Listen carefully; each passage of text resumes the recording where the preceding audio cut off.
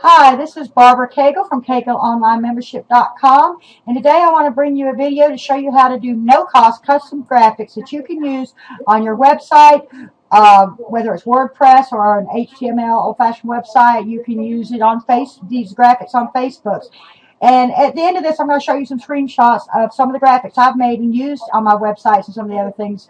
I'm not trying to sell you something here. This is not a sales video, but I do want to show you how to do this quick and easy. Let's get started. No-cost custom graphics. What am I talking about? I'm talking about creating custom graphics for your websites using free software that you may already own. Now, let me tell you just real quickly how I got started doing this.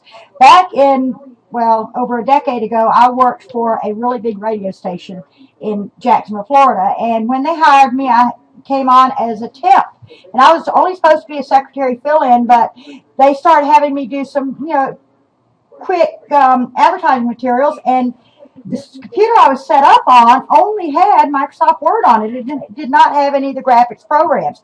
Now, I did at that point know how to use a lot of those programs, CorelDRAW, some of the other ones, but it wasn't available to me at this job. But they were expecting these things to be produced. They just didn't look at me as a simple secretary, which is where I was when I went in. They did not know of my website background or anything else. So the first 2 or 3 days, I was taking up the slack and producing some really quick marketing materials full of graphics. Well, within a couple of weeks, they hired me on full time, and my responsibilities for creating these graphics became more and more widespread. Eventually, I was working with 4 radio stations with something like 25 sales people coming to me for print marketing materials, and I had to produce these things, and they never did provide me with the graphics program. I was stuck doing this in Microsoft Word the whole time, but I got really good at being able to put some things together. So what I want to do is just share with you some of the things I learned and show you how you can use them to make some banners, icons, whatever you like to do. But I'm going to give you basically how to do a banner, and you can adjust all these techniques so that you can make whatever type of graphics you want. It just takes a little bit of practice, a little bit of imagination, and a rainy Saturday afternoon to sit in front of your computer and play. Don't be afraid of it. You can always delete it if you don't like it, or not use it and store it for later. Anyway, let's get going. The first thing I want to talk to you about is what you need. I said it's free. Yes, it is free. I'm considering that you probably already have Microsoft Word on your computer if you're using a Windows-based computer. If you're using an Apple Mac computer, you would have something similar to that. In either case, if you do not have Word, you can go and get OpenOffice, and that's openoffice.org. There'll be links later on in the video, and I'm going to also put some links up in a text file below this video so you can collect those, get what you need. The next thing you need is a collection of photos or clip art that you can collect from either your own camera or scanner or various places online. You may have folders full of pictures. I do a genealogy website. I've got thousands of pictures, and I use a lot of the pictures in my banners and things. And I also go on Google and I find royalty-free images that I can use, and sometimes I'll adjust them, sometimes I'll take them as is. You can also use the free clip art that comes with MS Word or OpenOffice, or that you can get online through clip art services. The other thing you need is a screen capture program, something like Jing, J-I-N-G, or Auto Screen Recorder, and I'll tell you a little bit more about those as we go along, a little bit how to use them and how they play a part in this. These are the links that you're going to need. OpenOffice is free if you need it. You can go to openoffice.org. You can get free screen recorders if you don't have one. Now, I use a little bit more expensive one. I'm a little bit further along the line, but I still do use Jing, and I still do use Auto Screen Recorder for different things, especially if I'm on a website and I see something I'm really interested in. Sometimes I just grab it with Jing or Auto Screen Recorder and save it as a PDF file, and there you go. But there's also some extras you can get. If you are managing a website, you may want to be able to upload graphics and then change headers in a WordPress installation theme or something like that. So some of the other ones you may want to get are InfraView. This allows you to not only look at the images. Most of the images that are saved with Jing or Auto Screen Recorder are in a PNG or PNG, we call it PNG format. Normally for a website these will work, but if you're using WordPress, for example, most of the headers and footers in WordPress are a JPG. So this InfraView will allow you to convert those headers and those graphics that you make. It will also let you resize them, and you can resize them without making them larger or smaller. You can resize the overall number of bytes involved in the picture, in the video or in the image. That really can come in handy to keep from bloating your website. FileZilla, if you're not familiar with it, it's an FTP program that allows you to upload things to your server and download from your server. Of course, if you don't understand yet about a web server and websites and hosting and all that, that's going to have to be another video. I'm assuming that you're already comfortable with uploading things through an FTP program to your server. And if you are looking for information on how to do a WordPress installation and optimization, I have videos for that as well on my website at KegelOnlineMembership.com. But right now we're going to look at graphics. So the other thing that I have that I found that's really a great free tool that you might want to use further on down the line, especially handy for pictures and doing fades and different things like that. It's called Inkscape, and it's really a nice program. It's comparable to one of the more expensive higher-end programs. So those are a few of the extras that you might want to pick up. So let's get going. First thing you're going to need to do is open your Windows Explorer folder and browse, sorry for the typo, browse, B-R-O-W-S-E, to the images you're going to use. You do have images, right? If not, you can go and use the Google to type in something that you're interested in. For example, let's say you're doing a website about dogs and you don't happen to have any pictures of your own dog for whatever reason. Can't imagine anybody that has dogs that have pictures of their own dog. But let's say you want to do it about, let's say you have a poodle and you want to do a website banner for Cocker Spaniels. You're going to have to go find images. So you can go into Google and type Cocker Spaniel, go up on the top and click on the images button, and it will open up hundreds of images. Just make sure that you're getting something that's royalty free or that someone has posted and allow you to use. You don't want to infringe on somebody else's property rights. So, and then, of course, the other thing is get your camera out, run around the neighborhood, take pictures of dogs, take pictures of your own dog, and whatever, and save them and upload them to your computer. The other thing I need you to do is, while you keep this folder open off to the side on your website, on your desktop, go ahead and open your MS Word or Open Office program. Okay, I'm going to be using Microsoft Word for this demonstration, but you can again use Open Office, and then again, for those of you that or Apple Mac. I don't do Mac, sorry. I would love to do Mac, but I have so much invested in my Windows operating system for 30 years now.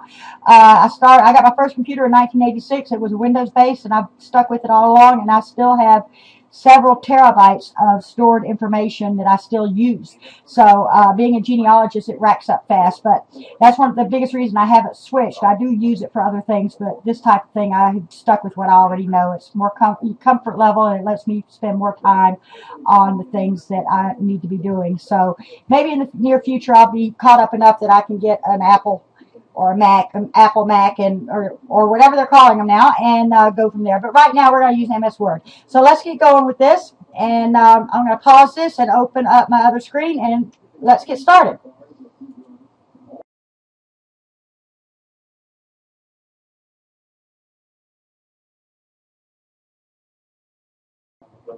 Okay, I am here, and I have opened my Microsoft Word program. As you see, I've got it open to a brand new document, and I'm on the Home tab, and I'm going to go ahead and get started here for you. You'll see over to the side, I have opened a file with website graphic files, and these are some odd graphics I've picked up or collected over the years, and we're going to use some of these to make a real quick banner for you. So the first thing I want to do is create a banner. So I'm going to go up to the top, and I'm hoping that let me highlight this cursor. See, is it on? I hope it is. We're going to go up here to the top, and I'm going to choose on Insert, and I'm going to choose Shapes. Now, I have all sorts of shapes I can choose from. You can do fancy scrolling banners, so let's, all sorts of shapes you can play around with. I'm going to go ahead and just do a rounded square, a rounded rectangle. That seems to be a very popular size for a banner, so let's just take this in here. It looks like it's a full square. The next, and I have a plain white square, basically. You don't have to worry about the size or anything. We can adjust that later. Next thing I want to do is I want to click on this and select it. I want to make sure that I click on this and the little selection nodes are showing. And then I want to go up to the Format tab. Now, if it doesn't jump over automatically, you may have to go over and look for Drawing Tools, Let me bring this down a little bit. You'll have to look for drawing tools and click on format. And under format, now I can change the different things about it. So I'm going to go ahead and use a preset just for the purposes of this video. But you can actually change the fill just by clicking on one of the colors. You can create a gradient and choose the colors of the gradient. You know, there's a lot of different things you can do, but I'm going to go ahead and use a preset just for purposes of time in this video. But I urge you to go in here and just sit one day and play when you don't have anything else to do, like we all have all that kind of time. But that's the best way to learn anything. So let's find something here that looks, let me just go ahead and get the drop down going here. Here we go. It shows a little bit more, and we can see a little bit what it looks like. And I'm going to change these outlines a little bit for you. Let's go do something similar to what I've already done. I like to do blue on my website, and I think I'm going to do, I think I'm going to take this one. It's a flat blue. The gradients, especially this type of gradient, gives your banner a feel of lightness, and even if you use a darker color, it gets it's like gives it almost a metallic feel or a shiny metal feel. But you know, depending on how you want to use it, I'm going to use just something simple. Now, one of the things I do want to do is I want to make this banner high, and all I did was click off of this, and you see it goes back automatically to my home tab. But I want to change this up a little bit more, so let me go ahead and click back on the banner. And we've already chosen our color, but what I want to do is the shape outline. That's the outer edges of the shape. I think I would like to change the color of the shape outline a little bit. So let me go in here, and how about it, just go ahead with black. I could do a yellow, but red, orange, you know, you can show you different versions of it as you highlight each color. Shape outline, I'm going to go with black. So now I have my banner ready to go. Sort of plain, isn't it? Well, let's see. What's next? Okay, I need to put some kind of images or something on this banner. Well, one of the things that I like to do for my site is put my own image on it. So let me go in here and find an image of myself. Here's one. We'll take this. It's an older picture, but the best one I got in there. This is the one most of you are most familiar with. I'm going to take this. There's two things you can do. You can either drag and drop this onto the page. You see it's here. It's a little difficult. You have to, I'll show you in a minute how to do that. But the other thing you can do is go up to the top and insert, and you go picture. You insert your picture, then you have to scroll down and find the folder you want. If you don't know how to do this, then we need to back up and get you some other skills. So here's the same. This is the same folder I was just in. You see up at the top. It's the same folder I was just in. And I can scroll down and find that same image. You see there's a lot of images here. And there's the image I want, and I can tell it to insert. Now you're going to see it's behind the banner, so we need to do something about that. So while it's highlighted, I'm not clicking on anything. While this image that you just inserted is highlighted, I want to go right up to the top. Picture Tools Format is already chosen. If it's not, for some reason, if it's on the home, you want to go down the row to Picture Tools. It'll be a little small tab up here, and underneath that it says Format. Then I want to go all the way over to the next to the last box. You see text wrapping. Well, that's not just for text. That works for images too. So what I want to do is go in here and choose in front of text. And you see now this is highlighted in front of my banner. Now I would like to have my picture just a little bit bigger. Okay, oh, that's not the best picture, is it? Let's delete this and go back and find another one. How about this one? And this time I'm just dragging it over. I'm going to highlight it because it's under the edge. I'm going to format, text wrapping in front of text. Okay, you do this a couple times, you get really good at it. This is a little bit clearer picture. It's not the same background. This was actually a wedding picture from 2001 when my new husband and I married. We've been together now going on 10 years. So he was also a widow. I'm just resizing the picture to fit in here within these confines a little bit better. One of the things I might like to do is have this blend in a little bit better. You see this black here. I can go up to the far left and it says recolor. If I use the little down arrow and open this up, I can go down to the bottom of this. I can recolor this, make it black and white, green, you know, sepia tone. whatever. No, it's not that old of a picture. I'm going to just set the transparent color. So I'm going to click on set transparent color. It gives me this little icon. And I can go in here and click on that black and it'll take it away. Now it gives me sort of a speckled picture, but that's okay. I could clean that up some more, but for this purpose, you can leave it that way. It's sort of an interesting texture in the background, or you can change it however you want to do it. Let me show you what that looks like when it's not on there. It would be off the side. You see it's speckled in the back, and you could use other tools. You may already have a photo that's cropped out. I do have some of those, but for this purpose, I just want to let you see what it does. You put it on white, you see what it does. But if you decide you don't like it, then I really don't like that. I'm going to undo it 3 times. There you go. I now have a picture of myself on the side. Now the other thing I want to do is put some kind of text. Sorry. That happens when you right-click on your mouse. It gives you all sorts of options. I'm not going to use those right now. Right now I want to put some type of a text in here to talk about my offer or what I'm doing. So I'm going to go back up here to the Insert button. And because I want the text to be large and formatted, I'm going to go ahead and use WordArt. Now, WordArt, when you click on it, it pops up and it gives you these options. You can do vertical text if you like, and perhaps we can do that on the corner first. Okay, and I'm going to put click here. This is a call to action. I can change the font, and I can just go down and play with it. This is a smaller, thinner font. You know, you just play with the fonts, pick out what you like. That's strange. That probably would not look good. On a vertical font like this, you want something probably pretty plain. So I'm going to go with click here in a plain. It's just Unicode Arial. It's an Arial font.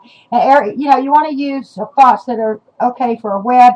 However, because this is going to be an image, you don't really have to worry about it too much. So I got the click here, and it's set at 36. I think I'm going to bring it down to 24, and I'm going to have it pop in here. So this is what I get. It's back behind that banner again. Again, we want to go up. It's highlighted. You can see it's highlighted because it's outlined. It has the little corners on it. I'm going to go back up to text wrapping, and as you see, you know, text wrapping is not just for text. It's for everything. Now, there's a couple of things you can do with this. First of all, I can move it over here. And I don't like that. Yeah, I mean, the wavy thing is sort of cool, if you like that kind of thing. Make sure when you do this that you click the right thing that you're trying to move. And I'm moving the wrong thing. Let's see, I want to click here. Click here. There we go. Okay, you can also use your keypad to line it up. And let's say we want to change the coloring on this, so I'm going to go up again to Format, and then I'm going to go to the Shape Fill. So the Shape Fill is going to give me the outer color. Okay, you see this? Shape Fill will give you the outer color. Okay, I'm going to do yellow because that really pops. I'm going to leave the shadow in the background, but I think I'm going to change the effect of the shadow. So I'm going to choose Shadow Effects, and there's a couple different things I can do. I hope you can see this to the right of this box. You can see the shadows moving around, and it shows you a little preview. You know, you probably would not want it to run off the banner. You probably want it to stay within the banner, but you can use any of these. This is very tight, and you can change the dimensions of it. But I think what I'm going to do is just leave the shadow that's there, so I'm not clicking on anything. I'm doing shadow color from here, and you see this box opens up, and I think I would like the shadow color to be, oh, how about a green, a pale green? What do you think?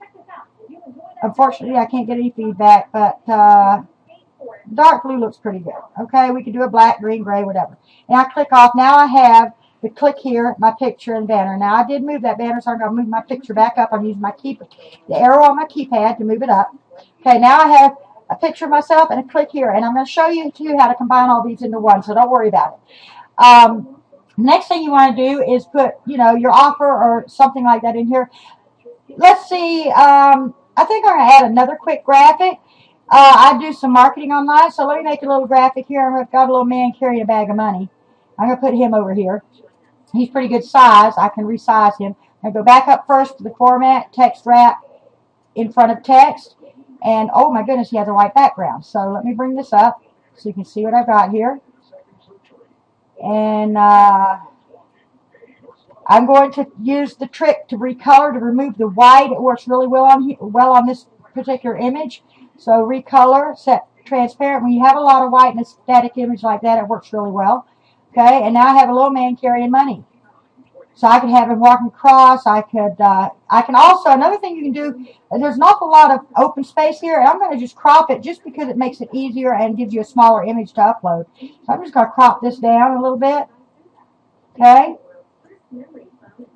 Once it's done, you click off of it, you have a little man. Now, the other thing I can do, several things you can do. You can rotate this using the rotate button, and I can flip it vertically, rotate it, so he's laying down, standing up, horizontally. But the other thing you can do, if you forget, you can just grab this little section here and move and turn it. And a lot of people don't know that. These are little tricks that will save a whole lot of time for you when you start doing this. You know, I can do a banner graphic in about 20 minutes. Let me check here real quick and see if I can find the right folder. Yeah, let me just show you one. I made this one. Let me bring it in front for you so you can see it. Okay, I made this one for my Facebook page in about 30 minutes. It's just, I had a background that this actual background was a PowerPoint background, slide background, and I just went in there and took a screenshot, smaller section of it, and came in here and just very simply, you know, it's done. So, and it's a nice looking banner. So I'm going to delete that back out and go back to what we were doing. But, you know, like I said, you can do this. So far, we have not spent a dime on any new software or anything like that. Just a little bit of time.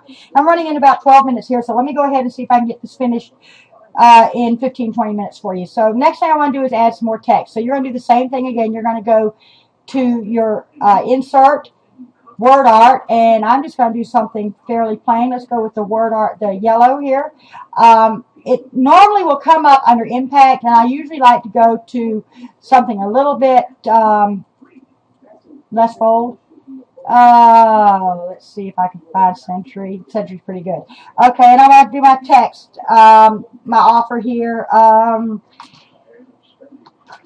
Create your own custom graphics for free. That's what we're doing, right? Okay, I can put this in here. You'll see this is going to overshoot it. Okay, you see it's much longer. Again, you can't see it behind the banner. So what I want to do is I want to click on it, make sure it's highlighted. I want to go up to the format. I want to go to text wrapping. I want it to be in front of text. That's probably the first thing you're going to do on every one of these every one of these graphics. You're going to have to move things to the front. So it's sort of plain, even against the blue. It looks pretty good, but I'm going to resize this just by dragging my little handles around. Get it closer to a size that works for me. You'll see it turned to a crosshair, then you can select it. And I'm going to bring it in just a little bit more. Looks pretty good there. Create your own custom graphics for free. I do think I would like to change that. So part of the fun of this is changing it. So I think shape fill, I'm going to use a solid fill. And let's stick with the yellow and blue theme. And then the outline, I'm going to do I'm going to leave it yellow so it really pops. And then again, the shadow effects, I can change the shadow color. And I'm going to go back with the, I'm going to go back with the darker blue color. Okay, so it stays in line with this. Maybe I want some text in here that's a little bit smaller, and it's pretty difficult to get this small enough. You can do it. Let me just show you real quick how you can get a very small word art. Let's do something straight and narrow, and basically this comes up as Times Roman. It depends on the font you use. I'm just going to take this down to, let's say, a 14. Use what you have.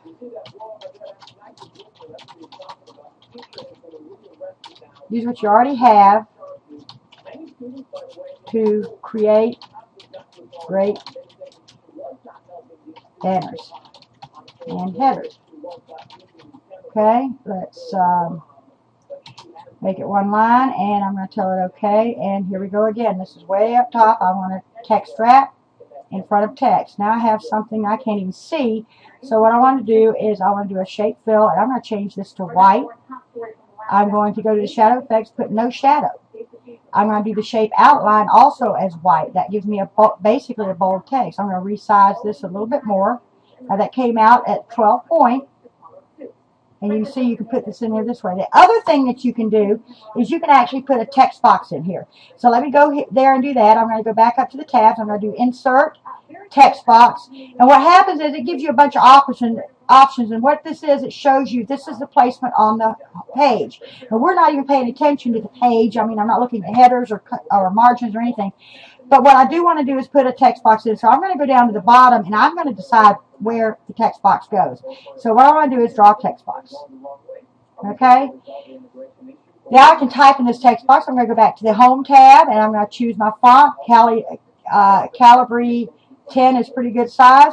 And I'm going to do learn to make your own, let's capitalize, your own custom graphics today. Okay, I can go up and center it. Hopefully you have used Word enough in your projects to understand most of these things. But I just want to show you how they apply to making graphics. Okay, now I can leave that white banner there. It stands out, it pops. I could even change this to a bold. I can make it a different color, let's say red on white. That's not a bad looking banner for a little over, well, I ran my mouth a little bit, but figure about 12 to 15 minutes, you have a banner that you can save and use on your website.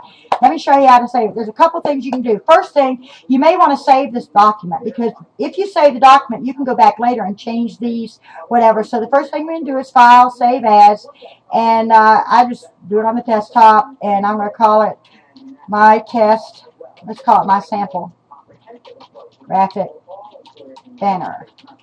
Okay, so now I know where it is. So once I save this as an image, if I decide I want to change it, I can open it back up. The next thing I want to do is I want to use a little program that I mentioned called Jing. Now I also do use something called Auto Screen Recorder, and I do have that. I don't think I can show you where it is. It won't pop up here in the window.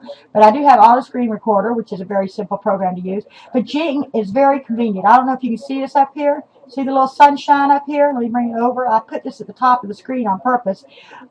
This is Jing, and it just sits up at the top of your screen. It can be on left, right, wherever you want it, down at the bottom. When you hover over that, the little things pop up, and it gives you capture. It gives you a history of what you've captured, and as you can see, it's probably going to, you can see I've captured quite a few things, okay?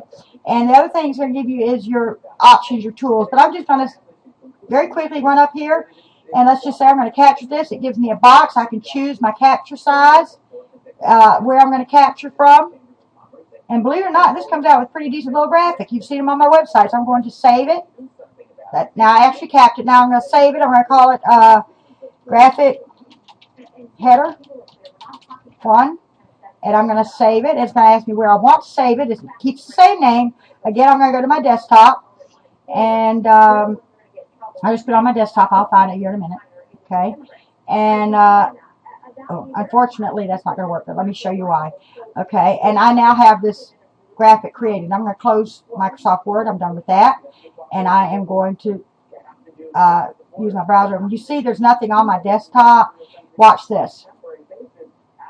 See all these little things that pop up? This is a program I use called Fences, and if you're interested in this, I urge you to go get it. I have so much stuff on the website. I'm running 2 computer screens, by the way, off one computer, and I have stuff over on the other computer screen. That's where I keep grabbing this stuff off to the side.